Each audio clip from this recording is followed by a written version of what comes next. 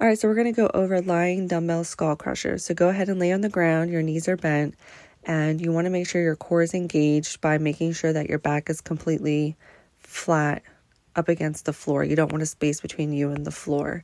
So just tuck your pelvis and keep that core engaged the entire time.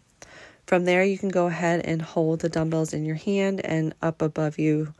And then you want to slowly let the weight of the dumbbell come down, and you can pause at the bottom when you touch the floor. And then from there, use the back of your arms, your triceps, to go ahead and pull that weight up.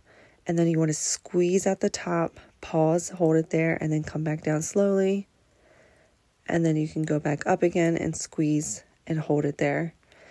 Once you burn out, you can go ahead and start doing these. Just keep in mind to keep the weight controlled all the way down. Keep your elbows tucked to your side and then push up using your tricep.